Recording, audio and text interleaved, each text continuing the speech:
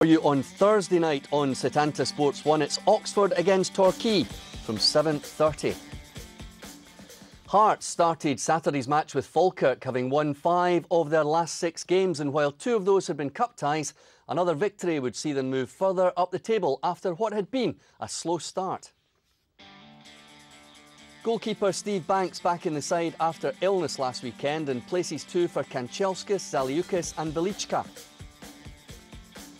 Falkirk brought back one-time Barcelona youth Arno Riera, with John Hughes warning his players that massive improvement was required if they were to avoid a relegation dogfight. Commentary from Jock Brown. Well, testing the pace here of Holden. That's good play. Good right across there by Xanavicius to Kingston. This is Jonsson. That's a good return pass. It's fine play again from Hearts. Here's the chance, surely!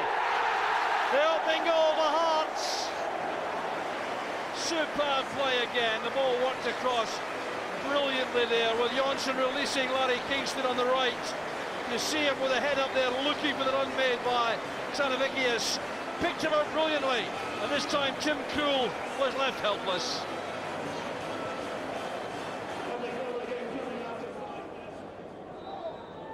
Will it be Michael Stewart? It's Stewart, in fact, who flights it in.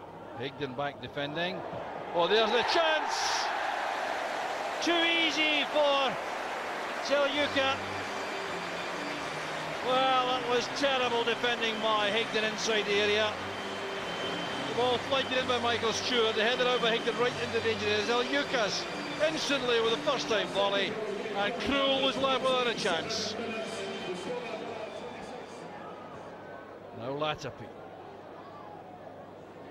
Well tackled by Jonsson. Now the counter-attack is on. It's Kanchelskis who comes surging forward. Velichka stayed on side.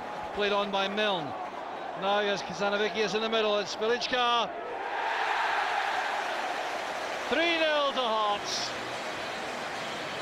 Well, it was very intelligent play by Velichka to stay just on side. Kenny Milne was the defender who played them on. When he was able to come in and goal here, he had Xanavicius in the middle as a decoy, but did the job himself with a deadly finish.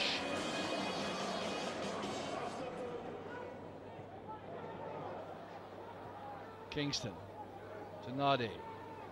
Always turned too easily there. Nadi again. Brilliant play from Hearts. Falkirk all at sea in defence. A very good play. Nadi allowed the turn. Play that little 1-2 with Larry Kingston, and then the shot wide of Tim Krul into the corner.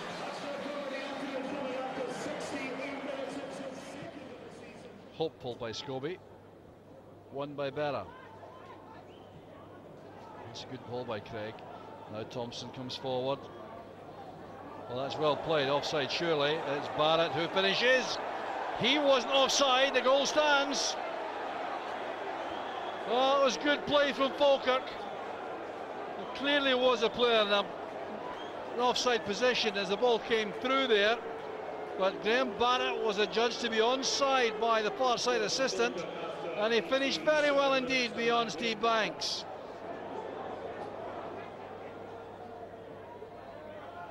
Now it's with Milne. Header on, finds Holden. Here's a chance for Moutinho. It's goal number 2 for Falkirk. Well, what a turn-up at the end of the game. Hearts have gone to sleep defensively. The ball played across there, the head flick on, left Holden onside in position to play it across goal, and it's Pedro Moutinho who thumps it home.